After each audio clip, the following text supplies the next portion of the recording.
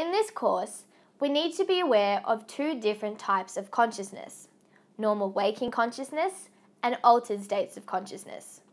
We can understand normal waking consciousness as a state where an individual is awake and alert to stimuli, including thoughts, feelings, and perceptions. Comparatively, altered states of consciousness are characterized by differences in awareness, emotions, and perceptions. Basically, any state of consciousness that is not normal waking consciousness is an altered state of consciousness. We can compare normal waking consciousness and altered states of consciousness in numerous ways. These ways are stated by VCE in the study design, so it's important to be able to characterize each type of consciousness based on these categories. Below this video, you will find an overview of many of these differences. But for now, let's focus on how to answer a specific question on consciousness.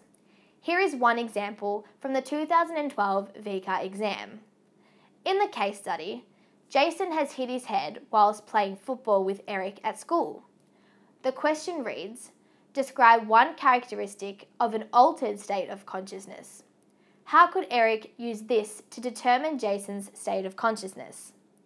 Now, there are two parts to this question, and it is worth 2 marks in total. What do you think the mark allocation would be here, Angus?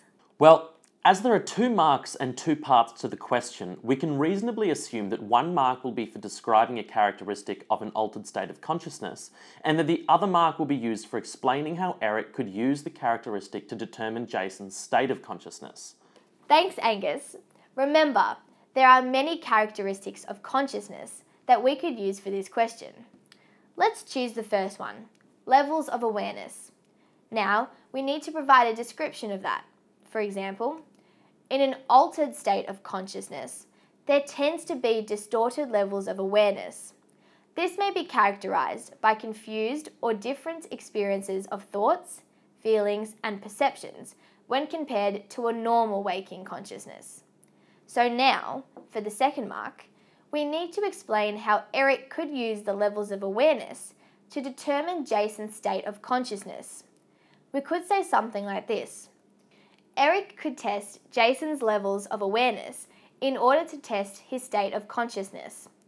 Eric could see if Jason knew where he was, what day of the week it was, what his name was, or other questions that he would be able to answer accurately if he was in a normal waking consciousness.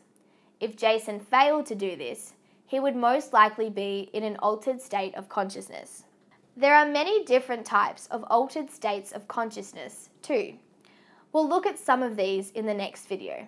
Keep on studying, Year 12s.